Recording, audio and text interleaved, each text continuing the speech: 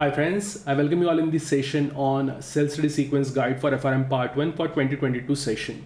In this session, we will talk about what is a self-study guide, how you should use it, and a few features of the self-study guide. This is a very short video for you, and this will help you in deciding the right order of preparation for FRM Part 1. So first of all, why do we need this self-study sequence? Self-study sequence is very important for FRM curriculum. Reason is very simple. FRM Part 1's curriculum is not very well structured. So you have book 1, 2, 3, 4. So starting with the foundations of risk management, quantitative analysis, financial markets and products, and valuation and risk models. Now, the problem with this particular organization is to understand a few topics of book 1. You need to first finish the book 2, book 3, and book 4. So if you start with the directly book 1, you will encounter a lot of problems. You might not be aware of all the concepts which are given in the book 1, which are covered with the basics in the book 2 and in the book 3.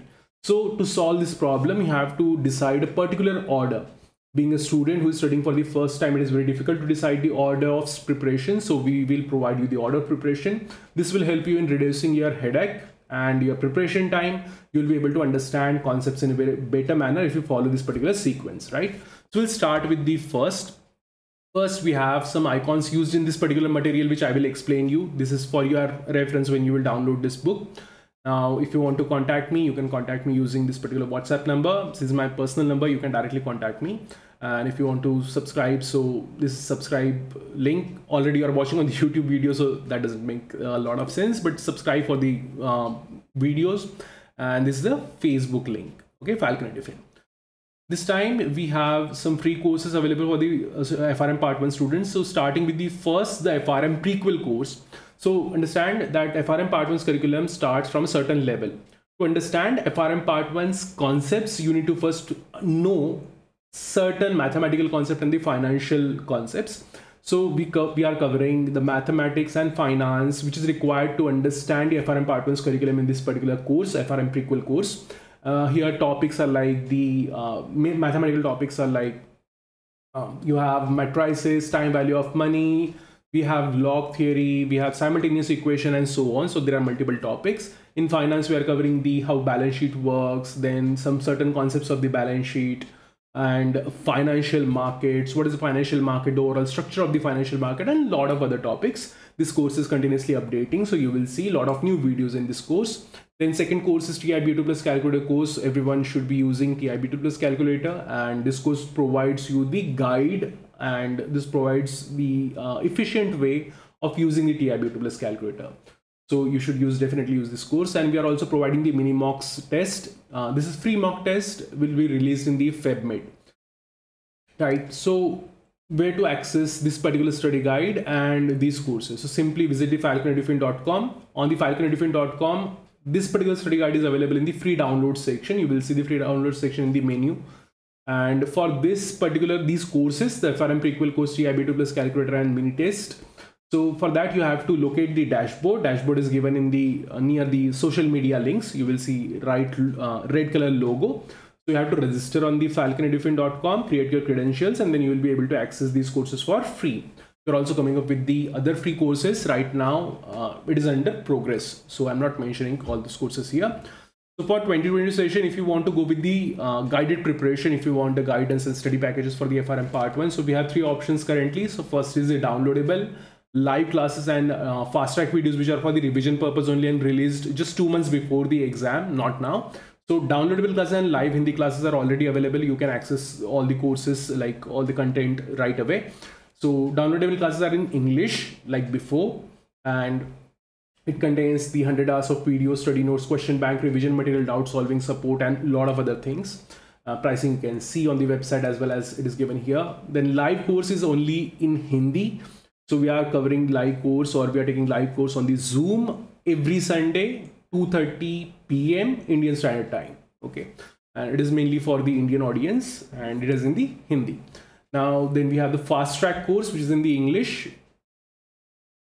Spelling is wrong. Okay. So this English course is available just 2 months before, as we discussed. So you can access that course. This covers only 30 hours of limited videos. The study notes, question bank, and revision material. Doubt solving support is not included in the FastTrack videos. Now we'll start with the first, the self-study sequence. Here we have divided the self-study sequence into months, Jan, Feb, March, and April.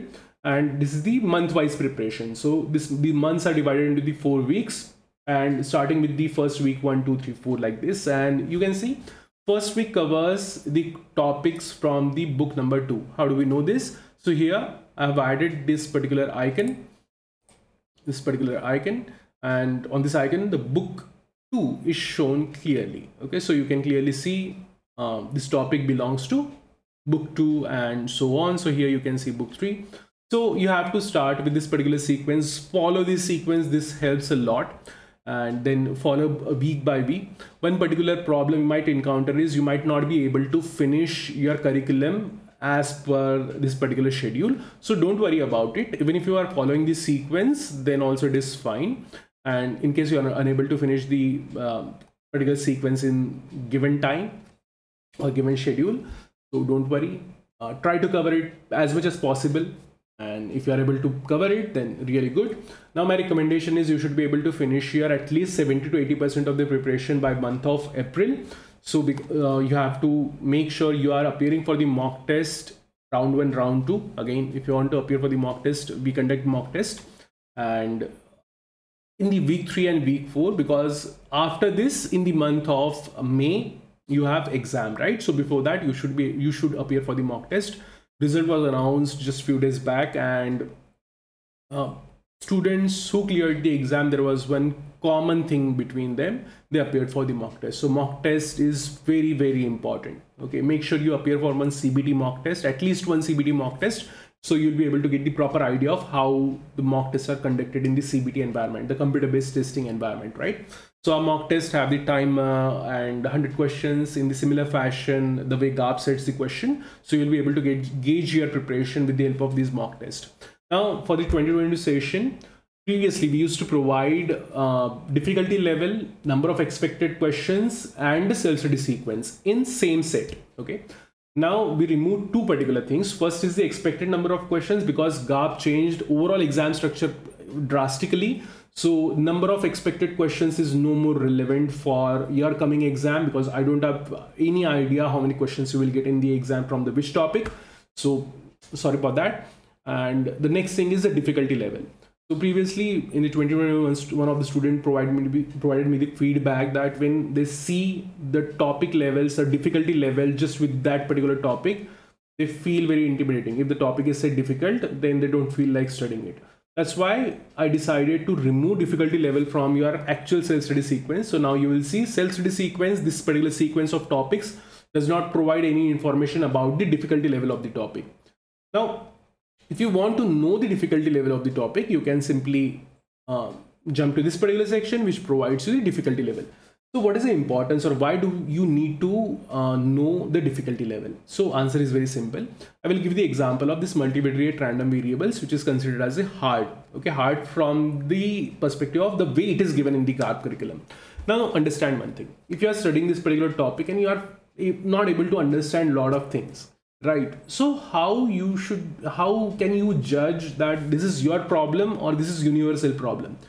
So if you check this particular sequence or this particular section where the difficulty level is provided, it is clearly says that this particular topic is hard.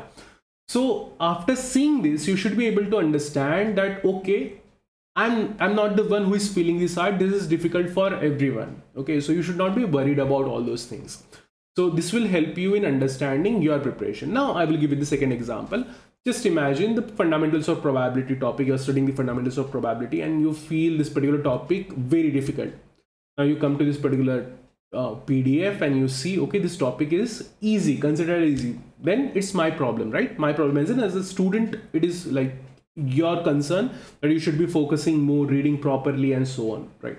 So this is the reason of using the difficulty levels as well. So this will help you in understanding where do you stand in the preparation, and you will be able to gauge your preparation, your understanding, because then you can relate, right? So if you are feeling topic of slightly difficult and if you see, okay, that topic is slightly difficult or the medium difficulty level, you are good, your preparation is going good. Okay, so this is how this difficulty level will help you in your preparation. Right, so this is about the self-study sequence, a very short introduction. So thank you very much. Thank you for listening. Make sure you subscribe to this channel because I am coming up with the lot of content for the self-study students, where I will also guide you on how to prepare, how to prepare subject wise. Okay, so every subject is very unique in FRM Part 1 as well as in the FRM Part 2. So these series of videos which I will release in this particular week will help you in understanding how to improve your preparation, how to practice the questions and so on, right? So thank you very much. Thank you for listening to this video. See you in the next video.